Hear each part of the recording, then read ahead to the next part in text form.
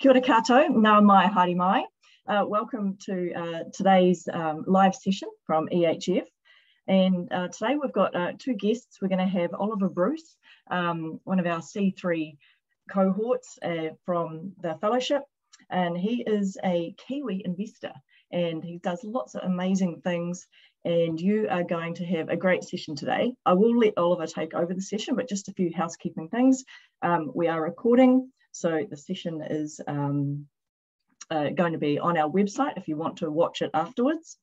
And I think Oliver will take you through how he wants to do questions and Q&A through this, but it is a live session that we want people to have interaction with. So Oliver, over to you. Awesome. And thanks, Michelle. Hey, everyone. I'm stoked to be able to do this with you all today because the story that I think we're about to hear is one of the coolest stories that I've heard in New Zealand. And when I first heard it, I was like, we got to work out how to have this told. So I'm really glad that EHF was able to provide us with the platform to be able to tell the story. And I think this is a really good group to hear it.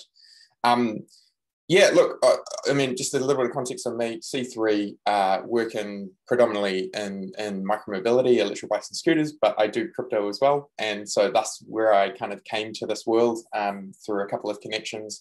I just want to thank Stefan for making some initial connections, which got me to Jonty, which got me to David. So thank you. Great to have you on.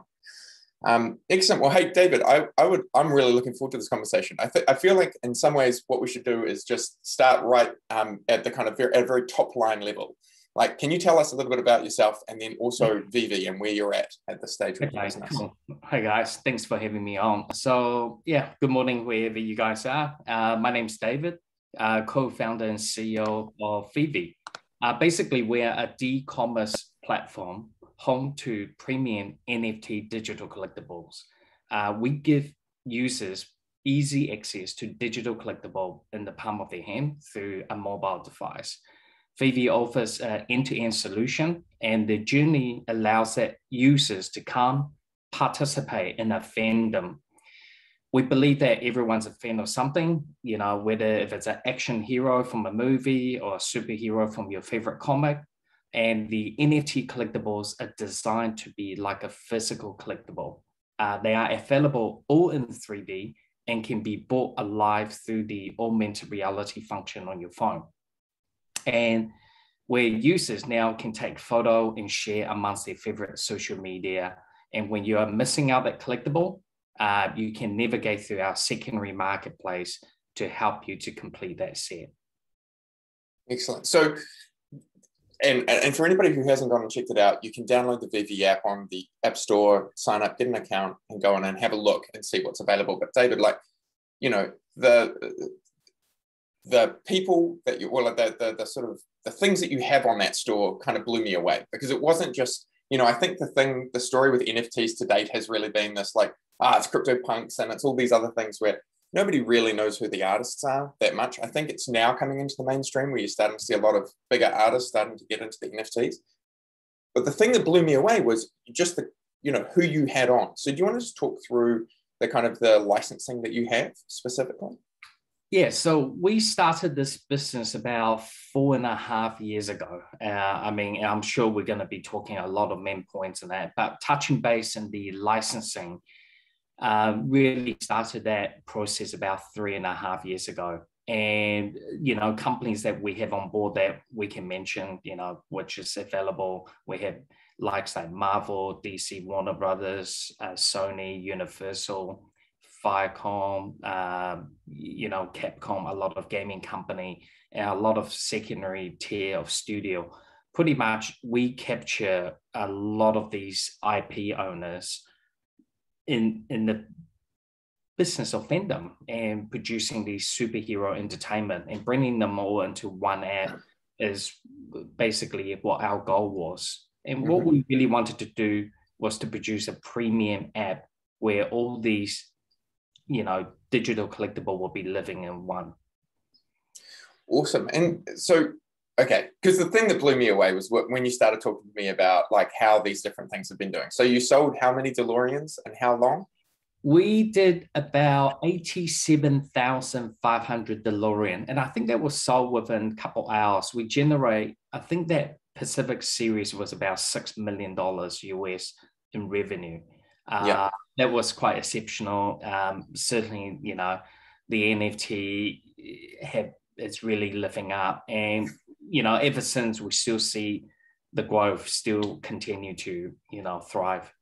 Totally. And to give context to everybody else, when I'm saying the DeLorean, what I mean is the Back to the Future DeLorean from the movie. They sold digital models in different sizes, and they sold out in a couple of hours, and it was about $6 million worth of stuff. And I see that you've just launched, obviously, Spider-Man, and then you've got the Mighty Marvel series and all these sort of things. So you've got, you know, some of the largest brands that I can see on board coming to work with you. And the thing that kind of blew me away is, like, there's a little company in New Zealand that somehow managed to end up with the NFT rights to all of these major global brands. And that's the part of the story that I really want to unpack today. So can you take me through, like, what was your background? How did you even get into this? Yeah, so I grew up in Auckland, North Shore. You know, when I left school, I started up my own retail shop called Vagabond Games. So for those of you know, we do all the board games, the Pokemon card, the Magic, the Gathering, the Warhammer. Pretty much back in '97, people think is the super nerdy stuff.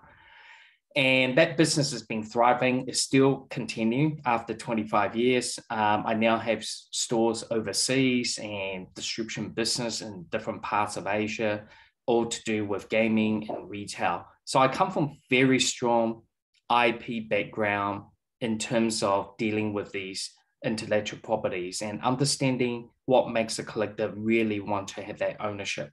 I mean, 4.5 years ago, me and my co-founder, we started understanding this blockchain thing. And this all really came about from one of my general manager in one of my gaming company introduced me into this blockchain technology. And that's where all this brainstorming comes in and, you know, where we are today.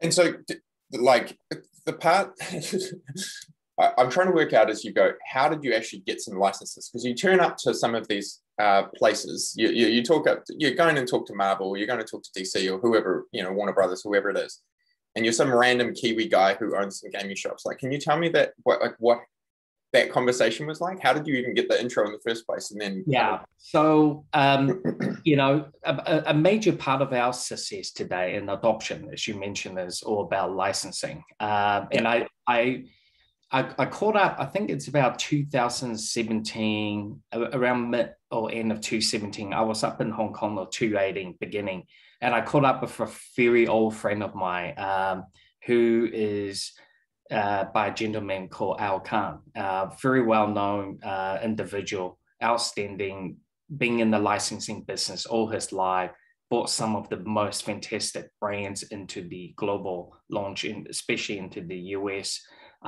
You know, I was responsible putting like Pokemon on air in the US through his 4Kids entertainment. So I saw him in Hong Kong, and I was trying to sell him the idea that, you know, I really do believe that one day this e-commerce, what we call this digital commerce business, is going to rise. And, you know, our idea is to try to get as much brand and license involved. Now, just so everyone understands the context of this, 3.5 years ago, when you walk into a ballroom or a meeting and you start using the word non-fungible tokens or NFT, people just think, number one, you're super nerd. Number two is they don't actually believe that the product will ever be, you know, have a demand for this. We had a pretty good early start with some smaller secondary brand IP, and that really kind of able to give us some sort of proof of concept of artwork, what the product will look like, how we engineer. So we will continue to turn up and try to get a booking into these large studio for a meeting. But let me tell you, it was extremely difficult. Number one is people don't believe in it. Number two is the minute they heard it's a blockchain, they pretty much think it's a scam or they think it's a Bitcoin or something. You know, but we really demonstrate as a Kiwi, every time we go back to these studios, we show them something new and something that really moving ahead, regardless if they're going to come on or not. But we really wanted to showcase and have the opportunity to let them understand how they could look at monetizing the IP they have through these digital rounds.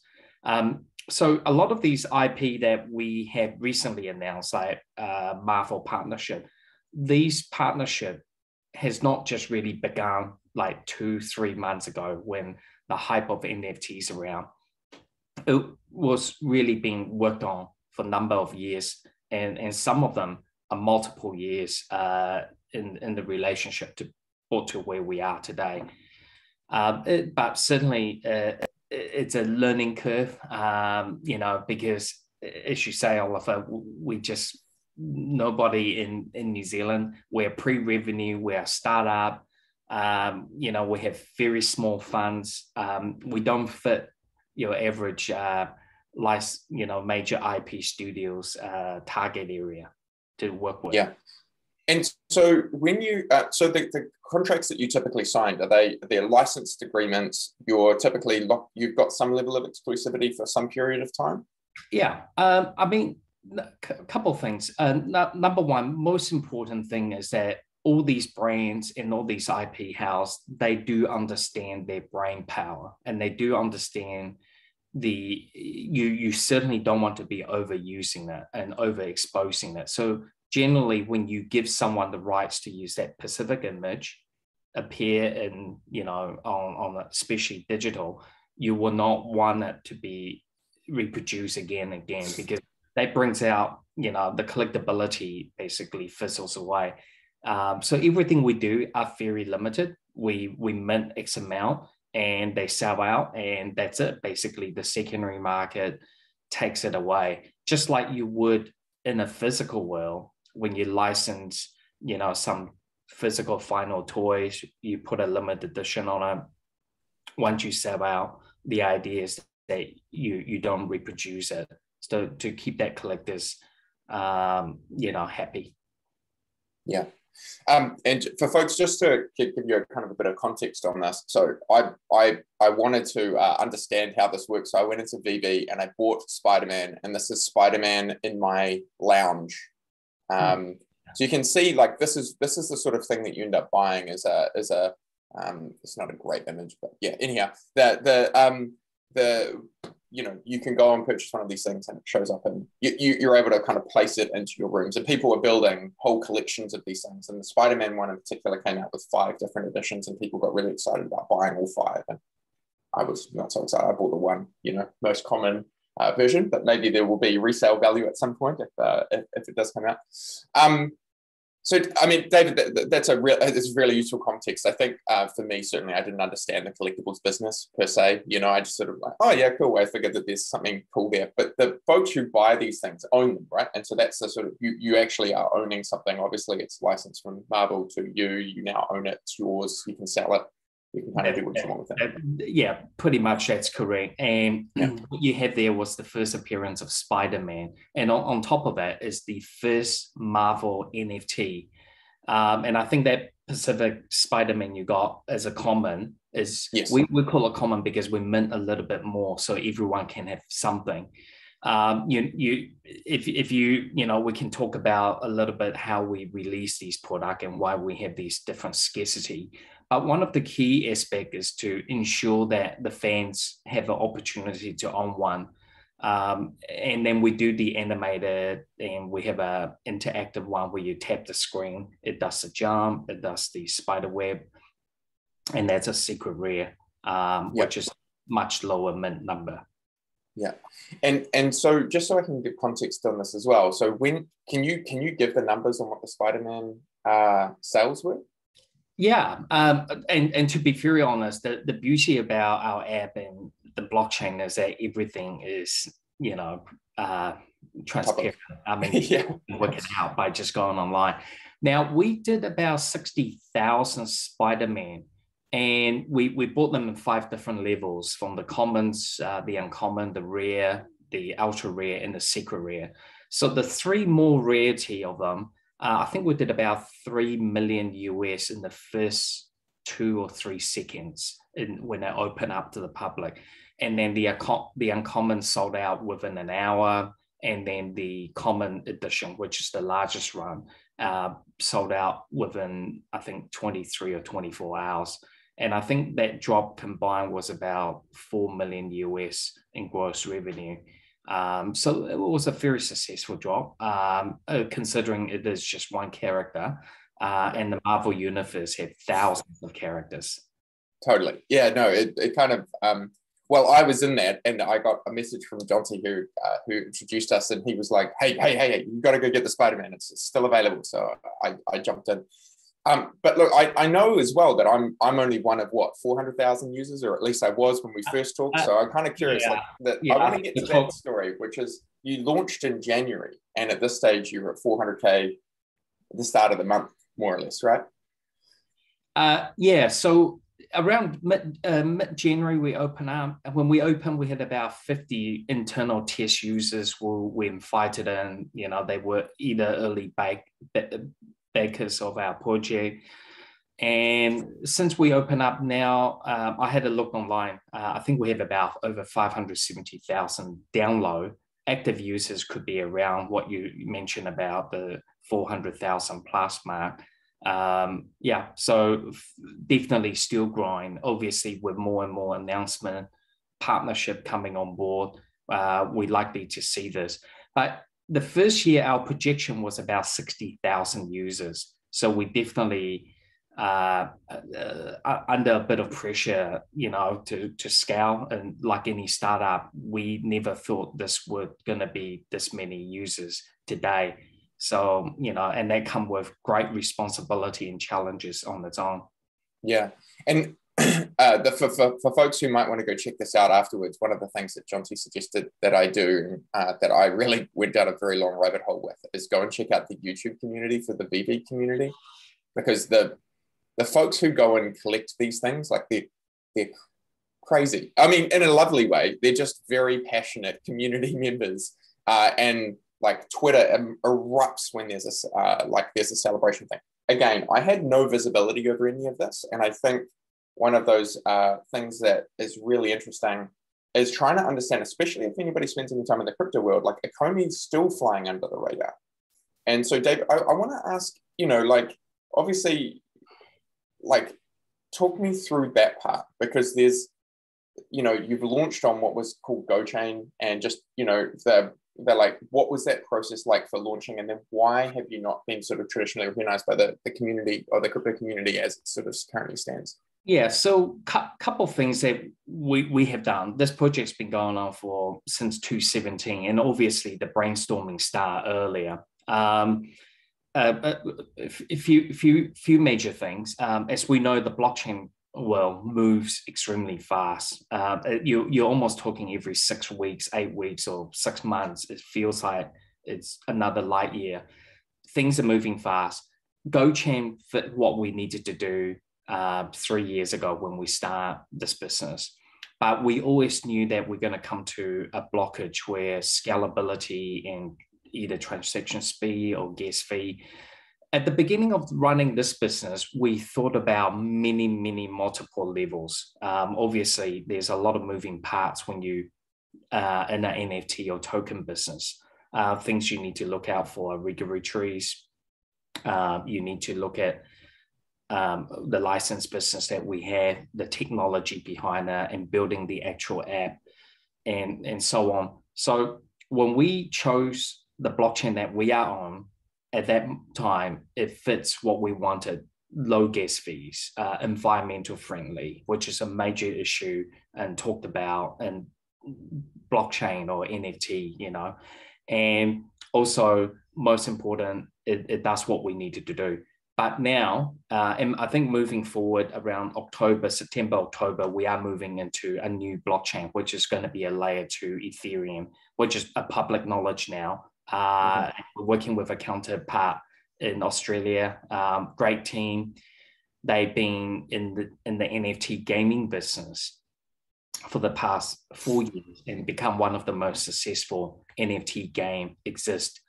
So we're moving into that. And once again, because it gives us multiple layers of complexity for our business, and as well as scalability. As you understand that Ethereum, being on the F blockchain is quite crucial, for mass adoption. Yeah, I think the part that and if I may provide some reflection, I think the reason that we haven't seen you turn up has been because GoChain is sort of relatively obscure sidechain for Ethereum that it doesn't have ERC 721 compliance. So it's one of these things of when you shift, I can see what's going to happen if you shift across to immutable, and all of a sudden you're sort of like sitting on the equivalent of a fully compatible chain. And I think at that point, like the penny will drop for a lot of people that like, holy crap, wait a second, there's some group in here who have the NFTs locked up for all of these incredible brands, and they've got and they're already on Ethereum. In actual fact, they've already got a community that's a juggernaut. And it just, those things will click, and I don't think they have quite yet. And so that, it's part of the reason I find it's such an exciting story. And obviously right now also such an exciting story. So look, I mean, I want to talk a little bit about that company journey for you, because it was, like, when you and I were talking and you said, we would go into these meetings and try and explain what an NFT was. I've been around crypto for a while as well. So people kind of, it is that story. Nobody knew what the hell these things were. How was it to kind of go from, hey, we've got an idea, to we're trying to raise money, and then, that obviously as well, I know that you had a kind of a nudge to launch in January. So just talk us through that part. So the first, I will say the first three years, we were almost traveling one city or one country every 10 days or every 2 weeks. Pretty much, as you know, if you want to be in the business and you need to learn fast, you need to be in front of people's face. So we went through a journey.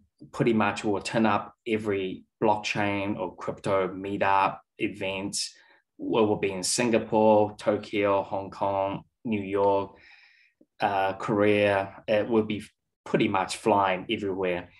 And that community just got bigger and bigger and bigger. I mean, I remember going to Consensus, I think the second year they had a host, of the third year, and the event was just huge, humongous. And, the eruption of the rooms, everyone's all positive note. Part of that was all really in the ICO hype. A lot of people went through that and joined in.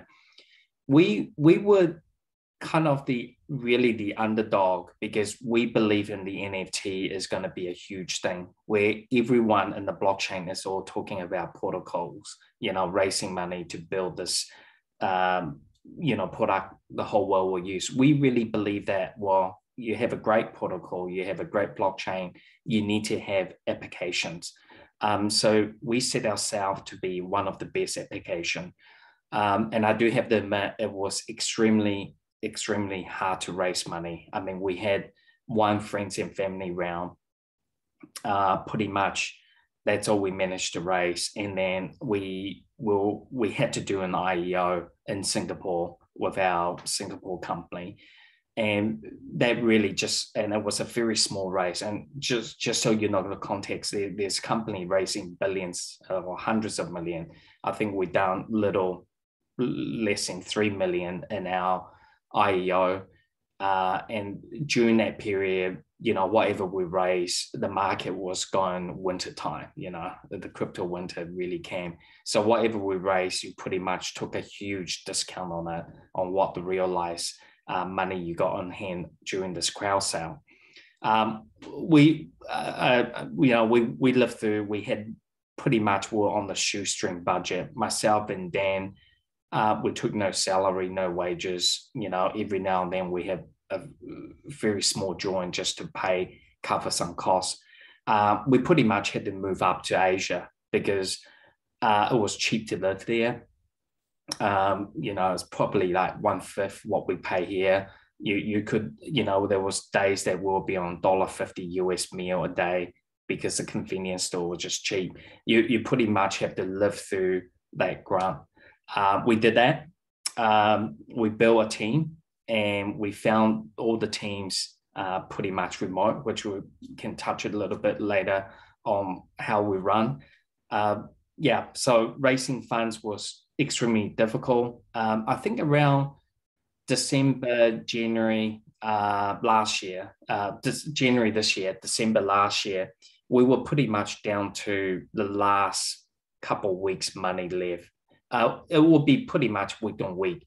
And the great thing is Visa American Express came very, very handy. And, you know, I mentioned a lot of time, if anyone was converting their debt into equity, that would be my largest shareholder. We were on the string of closing. Myself and Dan, I think we did talk about 3 or 4 times in the morning. Yeah, and he was in my bubble, so we were living together, and we'll say, do we pull the string today? And you know, many of our advisors told us, hey, you really should go to the market and just see what the people, if the app have any opportunity to live.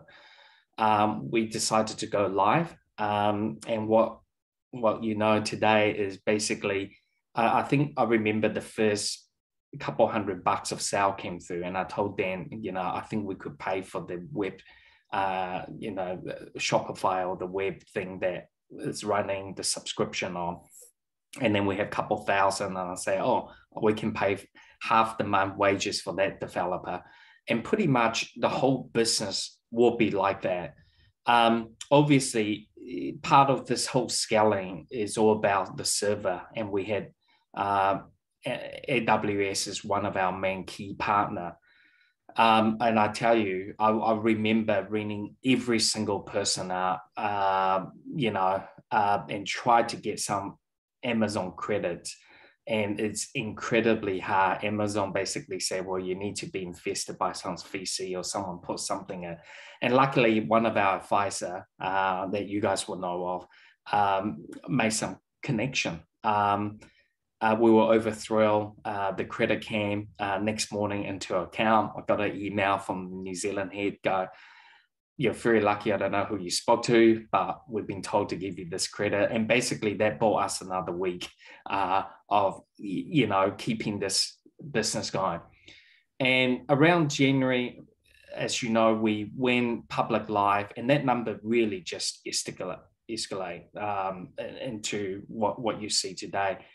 And it's a huge pressure point. You grow in a business from no money where you can't hire people to update. There was many times that we talked about, do we freeze new signups or do we just let it go? So a lot of key moment in decision making we had to do. And with because I mean the thing that like kind of struck me about that story was it was almost, you know, like you were so close to being dead, and then at the same time, as soon as you launch, it feels to me like not an overnight success, because there was this 3 years of backstory and all that sort of stuff to it to get to that point. But as soon as there was such a clear demand from a customer, like an incredible product market fit there, as soon as you launched, and yeah, like it's just a kind of a beautiful. I mean, I'm really happy, obviously, that you've made it through and that you've been able to do it. The one part, you know, there's a specific thing in there. It's just like we say, it was really hard to raise. And the folks that you talk to, like I assume there was just a real, I know at the moment in the New Zealand early stage investment community, it's really challenging to raise for crypto. Like even now still. It was almost impossible. We would, so we came back around March 2020, and we had to take the last flight from San Francisco to New Zealand. We actually had a couple of VC meetings, one with SoftBank and a few other major venture capitalists. And we arrived on a Friday evening in San Francisco, and the COVID basically followed us faster than ever. On Saturday morning, we got a letter from, you know, these VCs starting to cancel. So we had about an 8-day plan, how we're going to pitch it, how we're going to present it, show them, because we actually have a proof of concept by then. Unfortunately, we had to take the last flight from me in New Zealand back to New Zealand. We arrived, and pretty much within, I think, 48 or 72 hours after landing, New Zealand went into lockdown. I think the first 4 months during this COVID crisis, it was extremely tough because there was no VCs are taking call. I think the precaution for them is that they really want to see how this whole thing plan out. So on top of already very tough, apart from the pandemic coming, we almost have everything. We were, facing the wind the whole way. The success of what we had was purely in our mental strength to carry out through. We were running it low in cash, and we had to downsize dramatically during the time, and therefore also that held us back on when we can launch the product, just so we have enough burn rate. And you are right. Any crypto or any startup, never mind what industry you're in, it is very, very tough to raise money, especially when you're a New Zealand business. A lot of the VC like to see you're based up there, you're in the valley, amongst all the other tech startups. They feel more comfortable. A lot of the VC we spoke to, will hesitate about investing down here because they don't understand what the tax requirement for them is, etc. back and forward.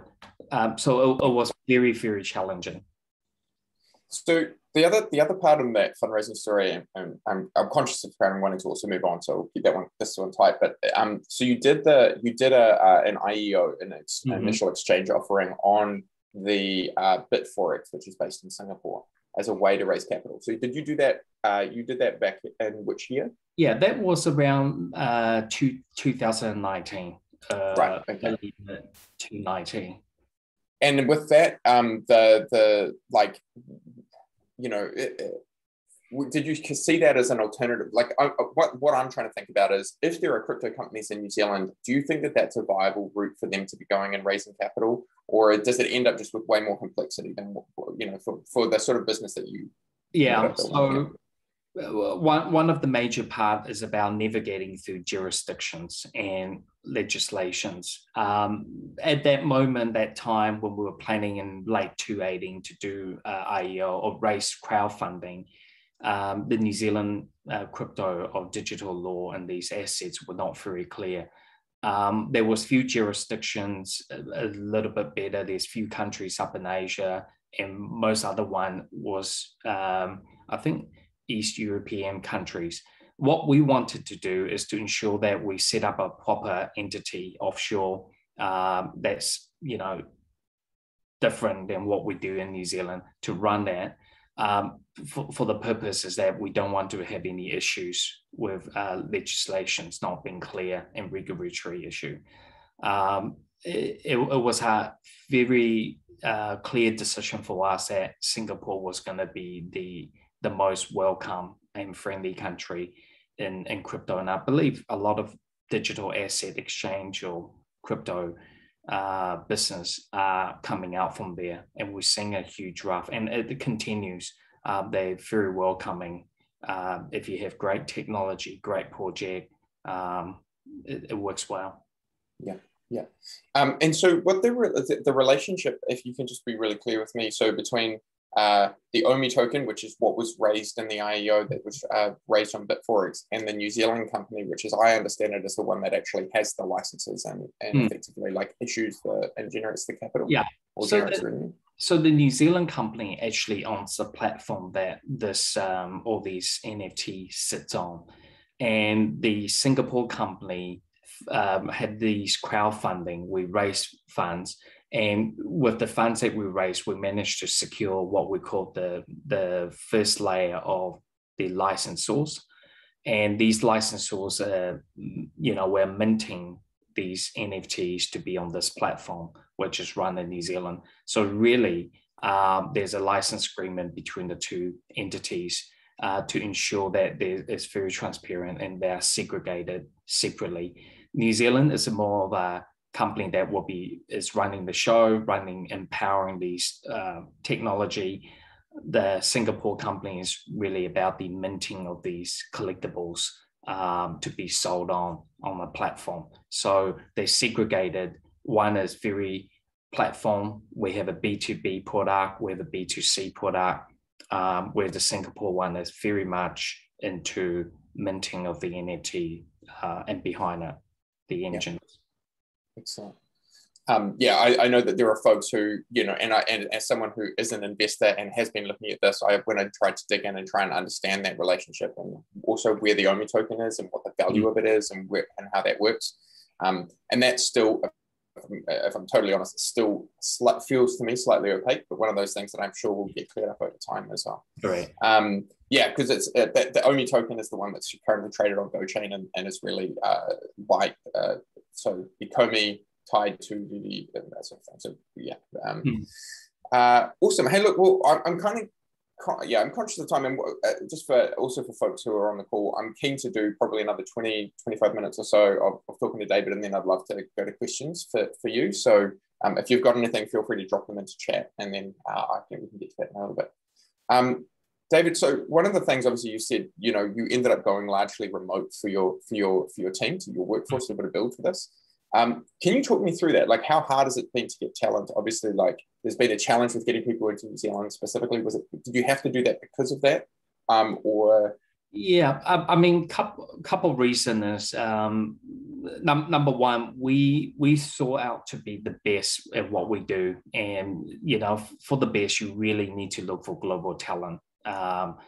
It actually worked very well with us. Everyone is actually remote, and one way or another, we do have small offices up in Asia where we're no longer actively using due to COVID.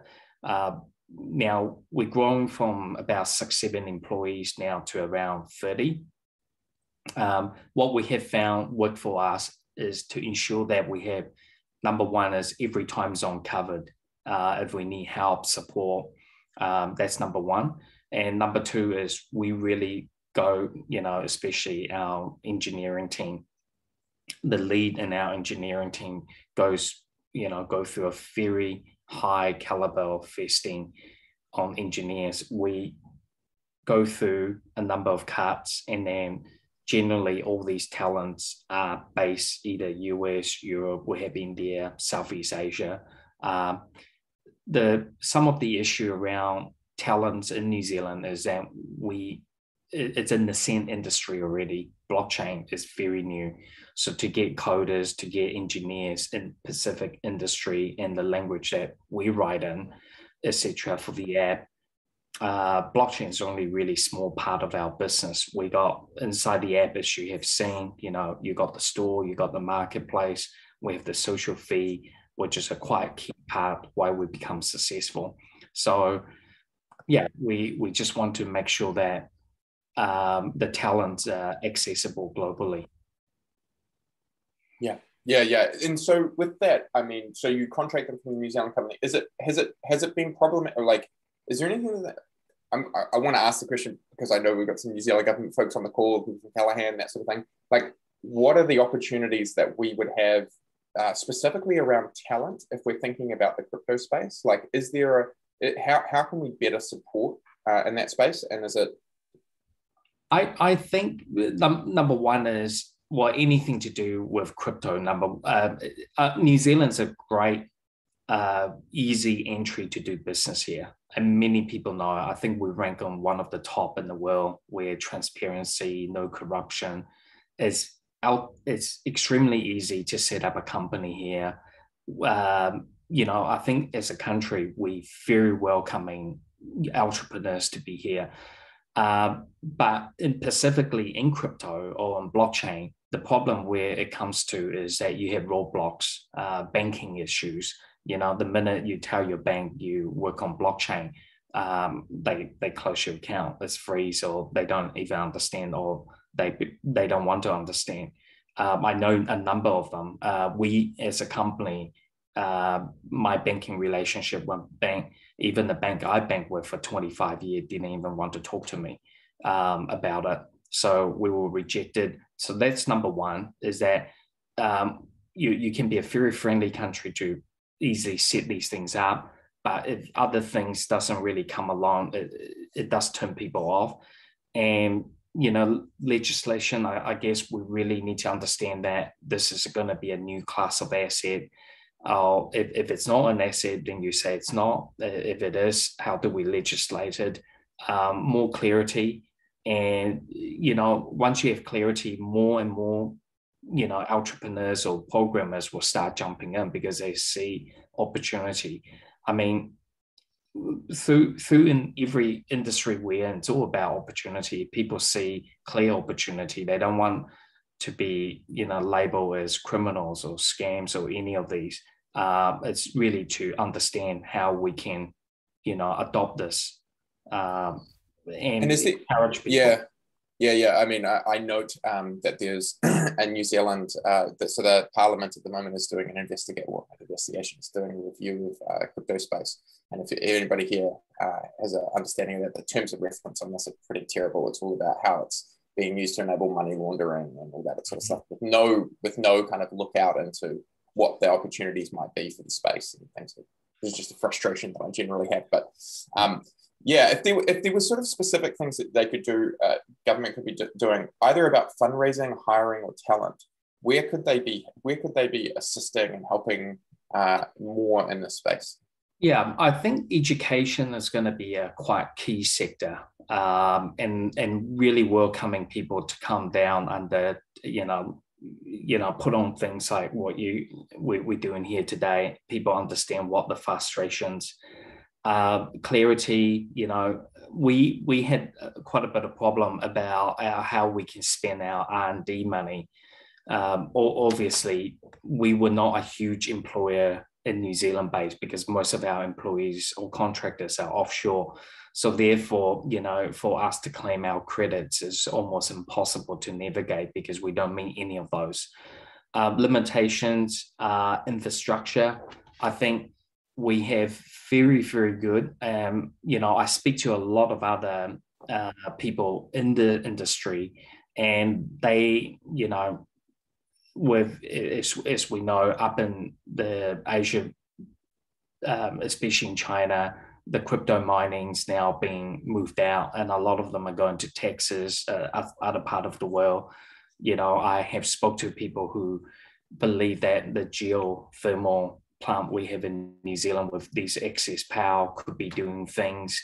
There's a lot of great ideas, things coming out, but once again, without clarity and government support on these, we are missing out. I mean, what we really need to understand that the creative content is going to be here to stay because people are buying more and more of these digital contents, whether that's NFT or other ways. And when you have a rise in these creative content being purchased, ownership of digital content will rise, and people will want to store these digitally in wallets or in different forms of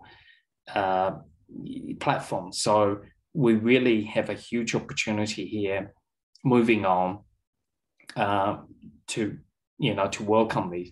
And there's gaming companies I spoke to this week thinking, how they can integrate NFT into games. And we seen article out here in New Zealand, especially reportedly last week, that the gaming sector's finally is getting some attention, and it could be one of our biggest exporter. I mean, we would like to think all these will help to contribute a lot more to speed things up.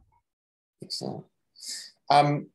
There's just as a specific one, Binu, who's at FMA, just noted, please connect on the debanking issue. He's trying to sort it as well. So it's been a widespread issue. We'll connect you after the call. Yeah. And now I want to, I know that there's, a number of people in here who are saying, one, how do I invest? But we'll come back to that. What's your vision for Veve from here on out? And one of the things that really struck me when we were doing this kind of prep call around this is you were like, the NFTs are kind of interesting, but they're like a byproduct of what we're trying to build. Yeah.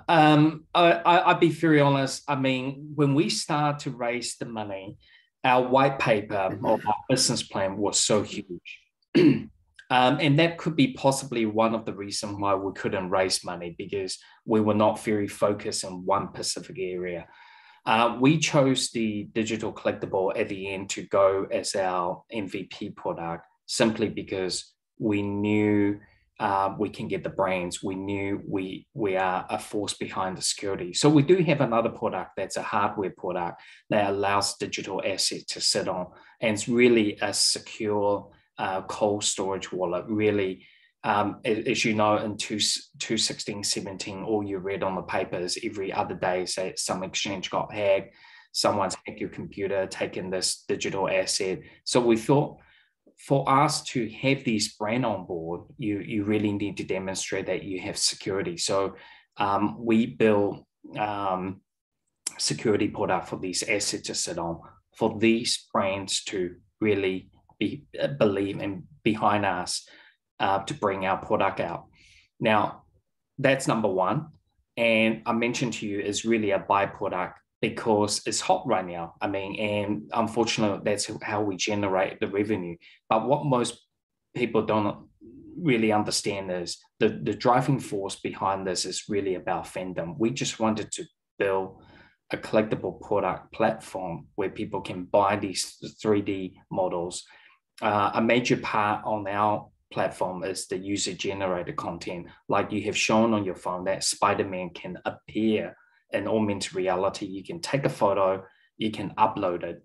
So if you think about throughout the year 2005, you have I think Facebook came out, Instagram came out, YouTube came out back then, and then you have Instagram, you have Twitter, you have LinkedIn, and now we have TikTok that's very, very popular. Every single one of these social media platforms represents something, and whether there's a generation of a very specific target audience and how they reach out. Now, we wanted to build a fandom application where fans can come to one place, and I run a physical shop, and in back of my retail shop, I have tables. You will see 40 to 50% of my retail store have trestle tables and chairs for people to play on. So at any weather, at any time, apart from COVID time, you can come to my store and you can meet one and another, speak the same language, and you become best friends. We go to, what our business is about is understanding the second secret of you, understanding what you dress up.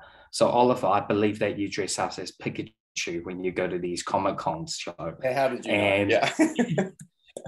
And then on the Monday morning, on Tuesday, here we are talking and like normal people. But once you know someone's second secret of what they do, what they love, whether if it's a game, you get along very well. Veve is about bringing these fandoms to one place. They can share and create that community. That community aspect is a very big part. So, and no one's tapping into that. That's a multi-billion-dollar business where the fans are coming into one place. So every single week, like you say, on YouTube and social media, there's this hype to celebration drops. And we're seeing this business done physical. We have seen Adidas, for example, or Nike, when they release the shoes, you go to in front of your favorite sneaker store, you take a ticket, and basically that ticket gives you a chance to participate on their drop day. And on the drop day, you line up, you stand outside, and everyone claps. When they read out your number, everybody clap and they celebrate for you to win a chance to buy a pair. And by that time, you haven't even bought it, and everyone was so hyped up around this because they're building that community. What we want to do is similar with fandom, and we believe these brands that we have, and it's bringing us combinedly hundreds of years of content that we can be shaping that content in a different way. Similar to now we have streaming through Netflix, streaming through Hulu, Disney Plus, all these things. Now I really believe that these characters is now about to come to life. So going back to where your question was, where we're going to be coming up, gamification. We really believe that the gaming industry, these assets that you are playing as a characters on skins, on weapon upgrades, could one day to be taken out from one game and to be sold and to be augmented out into the real world. That's number one. We really strongly believe that the wearable device, the AR glasses or the VR glasses, and we're pretty sure Apple, Google, all these genius companies are going to be coming out with these light wearables. Apart from what you want to see about from your email, your text message, you really want to see Batman or Spider-Man standing in the corner of your room. And those are digital, and then digital artwork. You put on the glasses, your Monet maybe is playing on the wall. That's another huge. And the metaverse. We have announced that the Veveverse is coming, and it's something that we are very proud and being actively working on, is to bring this metaverse. Well, we knew the metaverse would be a way of communities all come to one place to build together. And you know, this is nothing really new. I mean, what we have created, I don't want anyone to go away to think, you know, we have invented something. We haven't. AR was already there. These IPs already there. Apps already there. What me and Dan have put together is just really what the fans want, and we basically put it all in one app. So you can think of it, the Veve apps is about 4 or 5 different applications into one, providing that end-to-end, you know, experience. You know, and I can go on forever, you know. Yeah, no, this is super good. But I think the part that really struck me about this was just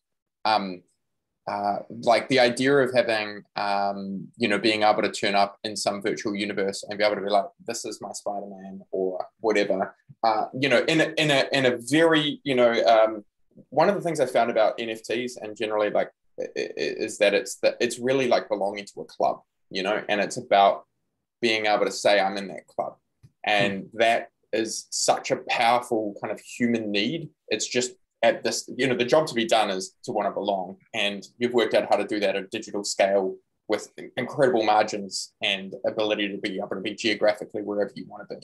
And I think there's a really beautiful part of that, which is still really not fully understood. Anyway, hey, look, I just want to two questions, and then I'm keen to go to 2 more questions from me, and then we'll go to questions. But you know, obviously, look, we've got the EHF community on here. We've got a bunch of other investors and folks who are kind of in New Zealand who are on here.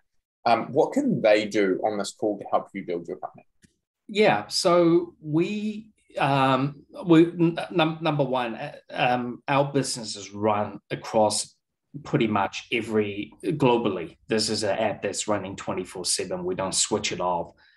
We need more talent. I mean, if you know what, we're reaching out to see if you think you can help in talent. Number one is that you know, in developments or running the business. You know, we have an issue with scaling. You know, I have run multiple business in a different field. And I really always believe that the scaling business, in my mind, is always have the 1-7-17-70-300 rule. So you start off as a 1 co-founder with co-founder. So in this case, me and Dan, 1. Then we employed our first 7 people. We go to the first 17, 70, 300. You know, we're in the process of now about to scale from this 17 to 70 brackets. So, you know, there's a lot of, you know, governance that we need help on, structure.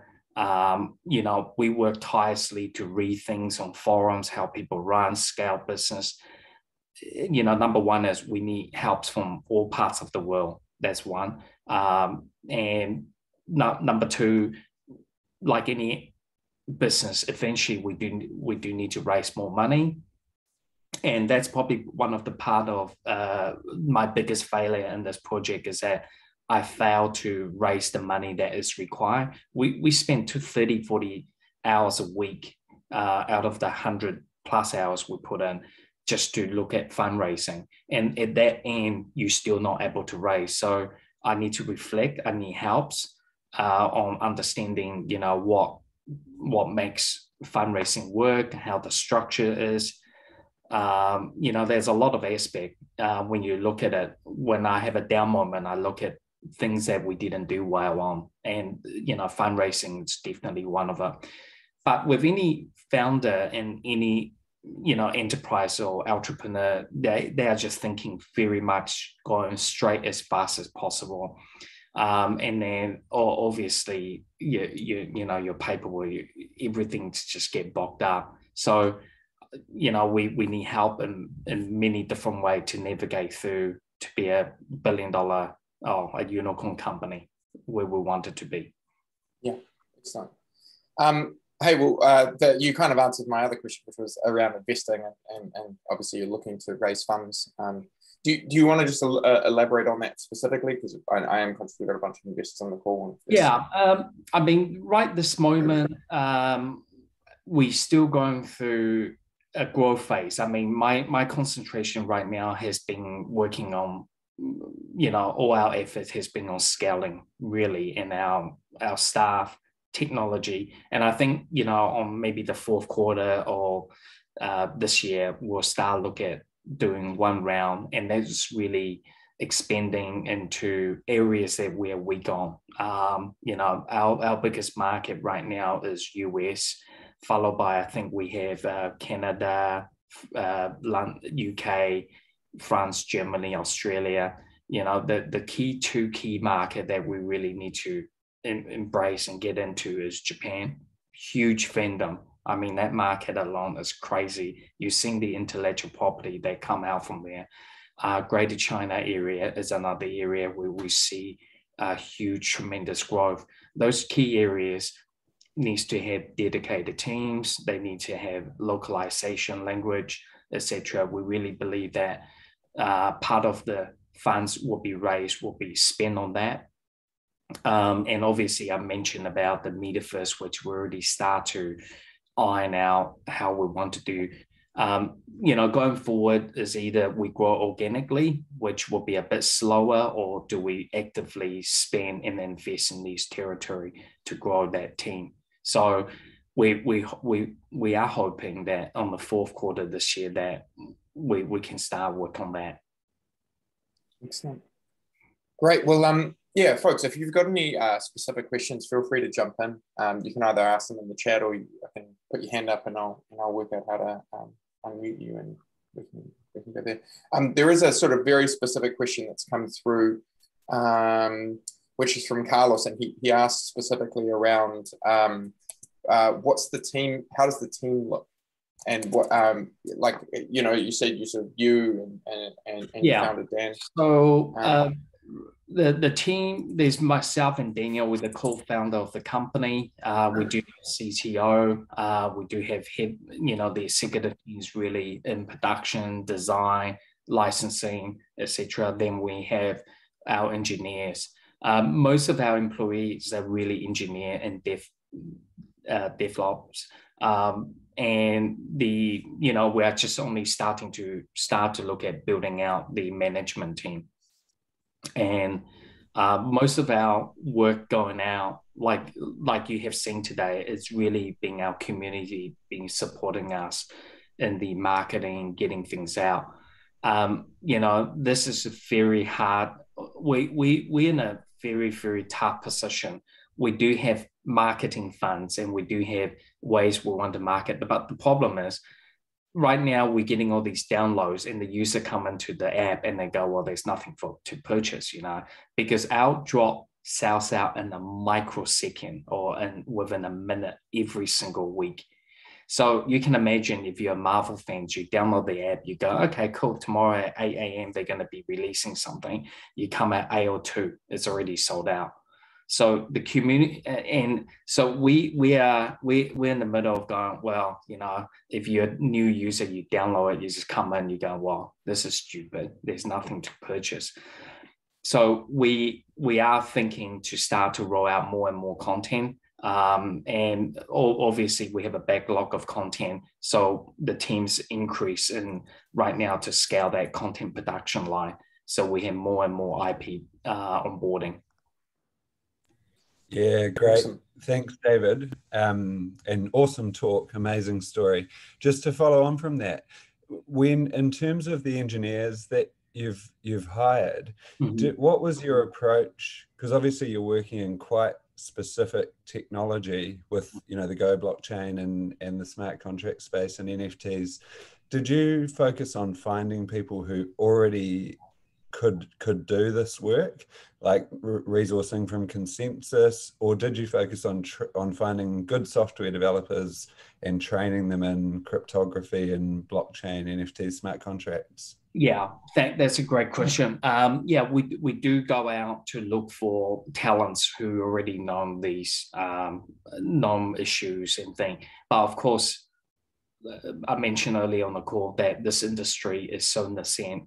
It just goes so fast. Every 6 weeks, there's something happening. So what we have done is right now, the app itself is a closed ecosystem. Oliver mentioned the NFT is actually sitting inside the app. We don't allow the users right now to send it out for the purposes that when we move to, for example, Immutable, which is a great team supporting us, that the interconnectivity is just going to try to connect from one chain to another. Then that the interoperable can start happening when the license speak to us to go, yes, we're comfortable with this. Their layer of security. I mean, the development is not really just on the blockchain. The blockchain is just really a part of our business to authenticate verifications, the minting of the NFT, but the actual app itself has multiple layers. I mean, we have a Unity engine inside for you to walk through that virtual showroom, and you can share that showroom for your friend anywhere in the world to come into your room to see how you put your collectibles together. So there's actually multiple levels of these that works together than just one. Than just really blockchain. There's a question here from sorry, Carlos, is that cool? No, I was just being polite, saying thanks for the answer. Oh, okay. Yeah, cool. Nicholas asks, how could other industries use NFTs to create a positive impact on the environment or society? In other words, how could social enterprise use this technology in your view? Yeah.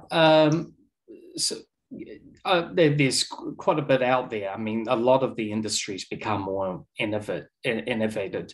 Number one is not all blockchains are bad. I mean, environmental, there's a lot out there is environmental friendly, like the one that we're moving to, or even the one that we are on. The perception, I think, out there, number one, people think anything that uses energy consumption is bad, with all the mining, etc. But the social impact out there, we have seen, organization, including us, we have actually put together a fund to help social environmental impact. And we just really have only just started to look for a head in that, our social charities section, and how we're going to be funding out of part of what we gross earn to put back to the community. That's number one. So internally, we're doing it. We really believe that the beauty about the blockchain is transparency. So if you can see organizations getting funded for X amount of money, you see how that money is being spent and, how the treasury works. So, multiple levels where the technology can be useful. Number one is that transparency. And obviously, it still needs a lot of adoptions, for other organizations or companies to take those digital assets or transfer and adopt them. Fundraising, there's a lot of ways charities can fundraise through minting their own NFT to get support from the communities in different ways. It's just another mechanism out there, or another medium of tools that's available that we should really embrace and utilize on. And definitely, if you don't think you need to use blockchain, don't use it. I mean, there's a lot of things out there. It's quite pointless. I see it from day to day or time to time that there's no need for it. So please, you do want to choose carefully whether you need it or not, or you just want to do one. Yeah. No, yeah, totally. I'm not against at all. I think it's a really, really powerful tool that can be used for very good things as well. That's why I was asking. I've been following for a while, and yeah, I think there's like with creativity and innovation, like a lot of amazing things could be done with this technology. Thank you. Awesome. Anybody else who's got a specific question? Otherwise, I have a few more that have been sent through privately. Yeah, Oliver? Yeah, sure. Yeah, sorry. I was just wondering, David, thanks for the talk, by the way, it's fantastic. Just if you could speak a little to the demographics that you're witnessing in the NFT space. So presumably it's reasonably overweight younger individuals. Actually, you could be wrong. Right. The major age is about 22 to 48. It's very strong in the 25 plus. I tell you, when you say young, I mean, we know guys, people in much earlier stage now is into the crypto. And I think because the product that we bring out demographically, it's been very catered to. I mean, the some of the early NFT that we have brought out, like the DeLorean time machine, there's certain age group, right? People get it. So, but now we are seeing more and more. I mean, comic books is out. We released our first edition Marvel #1 1939 comic book, I think last Wednesday or Thursday. And that was a major hit. We had 60,000 copies basically sold out. And a lot of our newer fans, obviously, they weren't born in the 1940s and buying one of these original comics. They young readers, readers that just came out that, they never seen what the comic looked like in the 1930s. Now they have a chance to own one. We have embedded and rolled out a technology in our phone now. You can read that NFT, so you can read the digital comics as well. And I think this week, I believe that we are adopting the AR function, so you can read the comic on your table, scale it up, flip the pages, and actually be part and live into the comic itself. So that's something quite exciting we're doing. And to that question, Patrick, is that we want to start to hope we get a bit younger audience into it. But right now, 25, 48 is it's a major group. Great, thank you.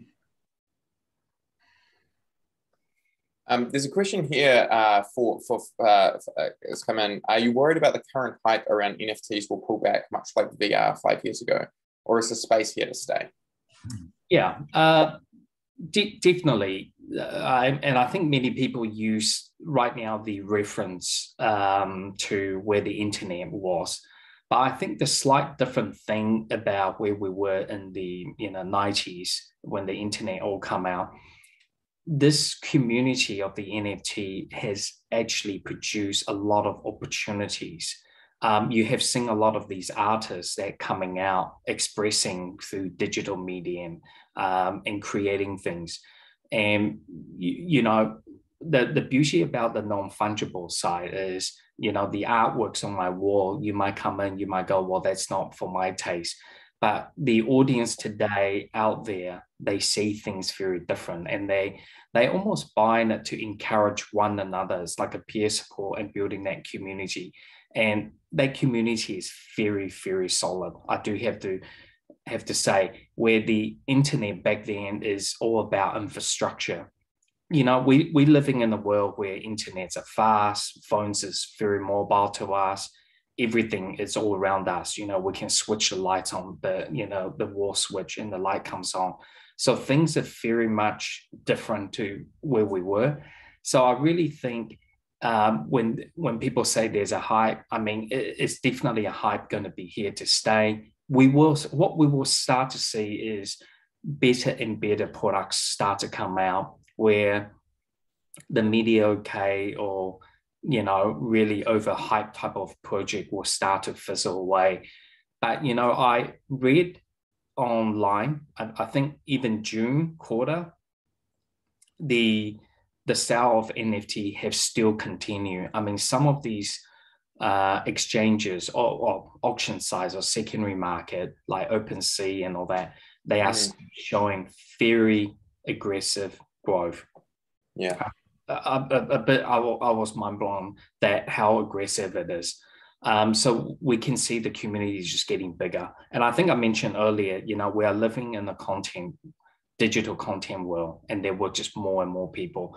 And the young adopters really understand, because this industry hasn't really just started because of blockchain or COVID. The gaming market alone is a 60 billion plus a year on buying skins, buying, you know, character weapons or skins for their guns or their parents. It's already a huge business. Just now that business is starting to transform into another shape of ownerships.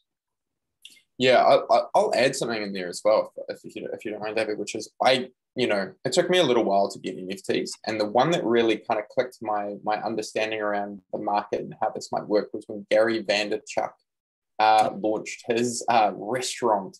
So he's launching a restaurant in which the ownership of the table, so to fund the startup of the restaurant, they are selling the tables, and if you own a table, you get a portion of the revenue. And then anybody who wants to come in and book that table can effectively rent the table inside of the restaurant, and you have to pay to get that table for a particular hour of the day. And then that's transferable. So you can go in and book it, and effectively you might pay $5 or something like that to get the access to the table. But then if you then go on and on-sell it, and say, for example, you manage to get something on a Friday night, really high cost or whatever, to this very fancy restaurant, you can then decide to sell it on. The underlying revenue of the transfer of the asset ends up going back to the person who owns the table. And so as a result, there's like a really strong community. And if you own a table inside of that restaurant, then it's sort of like access to a club. And you can go, I choose not to sell it to anybody, or I choose to whatever. And I just, it was the first time I was like, oh, that's, there's some complexity in there to work out, and we have to build the infrastructure to be able to handle all of that properly. But like, where you go to where it starts interfacing with the real world, and like the size of the new business models that it'll enable. Like, I think about you as well, David. Like, at the moment, with the transfer of the asset, so say, for example, someone buys something on the secondary, there's a fee that they pay to the platform for being able to trade those? So right now, just like any eBay or Trade Me we hit down here, there's a seller's premium. We click a very small percentage, like a 2.5%, really just to keep our system going and pay some bills. This is nothing new. I mean, Auction House has been using them for a number of years on the seller's premium or buyer's premium, what have you not. We really do see that, what you just talked about with Gary's different way of NFT, there's actually a lot of different other ways to monetize through NFT. And I think last time we had a phone call, I touched base that an NFT could be an identity. It could be, that character or that mark, your NFT, that mark, but it's my identity. I could use it as a payment. So we certainly as a company are always in the forefront to see what are the adoptions and how you can transfer that character that you own. Apart from just that image, you're using the codes behind it to be a payment mechanism, or it could be a technology for some other thing, to your password or something. So there's a lot of layers that, many other, engineers out there looking to adopt in different way. And therefore, this is one of the reasons I think the hype, it's not really a hype in a way, because if you start to have utility value out of it, people can do things. I mean, that Spider-Man you bought, half of the fun is really just having it around you, and you can post it, stand behind it, and share it with a friend. So the value of utility will come further down the track, I believe, and that will drive the massive adoption in NFT. Yeah, I couldn't find it, but I wanted to share. There was an amazing video that someone put up on Twitter of what the AR verse will start to look like when you can skin everything. And so it was people walking around with like jackets that are you just someone, and it's but they're wearing this sort of very futuristic thing, and then they look down at their shoes, and their shoes are kind of like made to look very custom, and that it's not it's all just digital that you can see through the AR burst. But I can see something like that where you have persistent AR through glasses, and then people kind of walking around and wanting to be able to social signal to each other. It's like, hey, I'm in this world in which we're all in AR glasses, I'm cool, I'm important, I'm significant. And being able to walk around with the Spider-Man on your shoulder is it would look weird, but it would be cool. I would want, maybe that's what I'll use it for when I can eventually integrate it into this world. I was back there when Veve was cool, like right back in the very beginning, and got this, collectible, and you can see it and that thing. So anyhow, there was the one. There's also a question here, and one that I'm really curious about. So you obviously mentioned they navigate migrating from Go chain into Immutable X. So Immutable X, as you mentioned, based in Sydney, team are probably a lot further along in terms of the capabilities of the chain and things like that. Can you just talk me through like how that's even going to work? Like can you just simply like swap out all of the OMI tokens in one chain into another, and that's easy enough to do? So we're nearly there in the integration bit, and eventually the NFT we will be reminting them basically. So that's why part of the app right now doesn't show you the address of these, because what we don't want is confuse our user to go, well, the address was this, now it's changed that. So we do that centralized to get that crossover. We will be setting up sites for people to basically swap their tokens over, and this will be very well advertised throughout our websites in the coming months. And obviously there's going to be a huge period for you to do it. It's not going to be like you have to do it within 2 hours type of thing, or you lose it. So a lot of communication will be giving out. This is nothing new. A lot of a lot of projects do change chains. So this is quite regular thing. Unfortunately for us, we have a lot of users, so it does take a bit longer. And David, just to build on that question, will there be any change to the tokenomics of the OMI token and or the concept of gems, which is your user facing basically with anything to do with token, what we're going through is getting regulatory approval in different parts of the world. Obviously when we first designed the product, regulation was not very clear.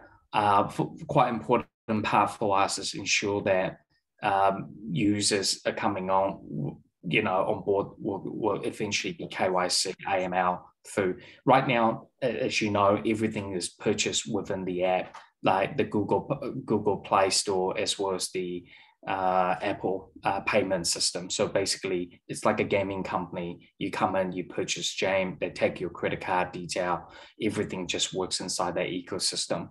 The complexity really start to come in which we have navigated the last 8 months to work out the best possibility how people can withdraw their excess gems, or we're navigating through all these, and there will be a lot of compliance issue, and we have hire compliance experts and consultants to work in these areas.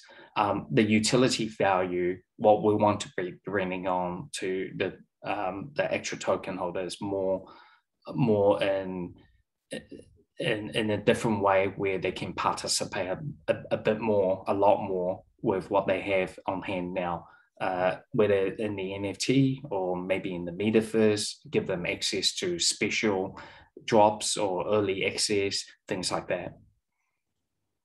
Totally. I can also see a world in which, and this is someone who owns an OMI token, you have to stake in order to be able to get access to a special room or something like that, right? So you have to lock up your tokens for a certain period of time, and that there's, and it just, again, right, it's all about like, how do you build a community and show skin in the game in a virtual, like in a trustless way around the world. So you are correct. This is basically our next quarter that we're putting together, and we have a thing called Master Collectors Program that's coming out And a lot of that will be part of that whole fundamental. The collectors program is very similar with when you play a card game in a shop, you collect points, you collect status. We have some collectors out there, you can see in the app, they have thousands. If you watch some of the YouTube, I'm mind blown that how much collectibles some individual own. And, all these will be part of that whole ecosystem as the Master Collector program roll out. And a lot of the tokens will hopefully be somehow utilized in that. There's one final question here, which also I'm really curious about, and it kind of goes back to your why did you end up building a secure wallet in the first place? And so I struggle enough to get banking services in my bank, whatever, but like the prospect of me turning up with my Spider-Man and saying, hey, can you custody this for me? I just think it's like obviously not going to be a thing for at least a little while. But do you foresee that there is maybe an intersection where the existing world of DeFi and some sort of services that emerge in that space which can hold it, but then also do things like, hey, you've got a Spider-Man and someone wants to rent it to put it in some AR universe somewhere else in the world. Are you open to renting it for some fee? Yeah. Do you see that there's going to be a future intersection for DeFi and Yeah, so just bringing up that secure wallet. So our secure wallet right now doesn't just hold digital currencies. It also help you to hold your NFT inside as well. It's like a secure wallet that holds other NFT that's on. That's pretty much what you have in there. If you can hold it in there, I think we have about 600 type of NFT that you could adopt in. Now, the problem where we are right this moment is getting the license company in the studios to slowly understand that, the interoperable environment where people do want to see that Spider-Man to be sent out. And I do have to say a lot of them are very happy to see that. What we as a company need to be ensured is that our users are able to do it. Now, I do have to say maybe 70-80% of our customers right now are non-crypto users. Okay, so you can't have a guy send out his Spider-Man and he lost it because he lost his private key. We do not want to have people start ringing us up and go, well, I send out a secret rare comic. That comic somehow didn't get to the address that I put in. And then we realize he put in the wrong address and go, well, it's kind of didn't work, or they got scammed. What we really want is more education. I think adoption, more and more people will be out there. The community will be supporting that will need to come in as well. So it's not just about the brand owner, it's about the user as well. We want user experience is number one, that they don't feel they're buying this thing and then they're going to lose their collectibles. Fantastic. Excellent. Are there any other questions? We've got a couple of minutes left.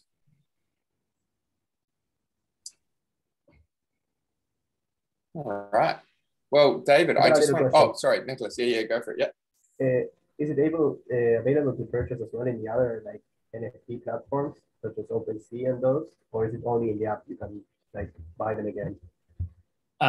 So you're saying if we will allow now there's no possibility to buy any, right? If you want to buy one from another person that has it, can you do it through these platforms, or you can only do it through? Yeah. Yes. So in the app, we do have a marketplace as well right now. In about a few weeks' time, we are launching our web-based version. So our web-based will allow you to navigate and look through the marketplace a lot easier. Right now, everything's functioned through the phone, so sometimes it can get a little bit overcluttered. So we are opening all that up in the web-based coming up. Thanks a lot. Excellent. Fantastic.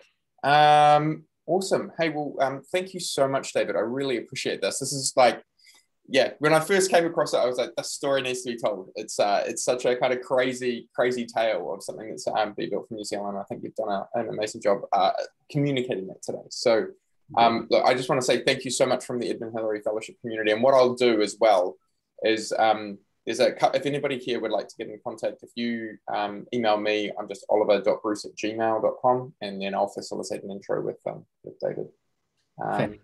Awesome. Thanks, Oliver, and thanks, David. It has been an amazing session, one of my favourites. It's nice to be able to listen to a session rather than having to host it. So thank you, Oliver, for stepping up and doing that one. And David, all the best. I've harvested a whole lot of stuff from the chat channel for you so that you can go through it. Fantastic. A lot of people want to help out, so I think that's pretty cool. Yeah. Okay, thanks, Excellent. team. Thanks very much. Thank you. Awesome. Cheers.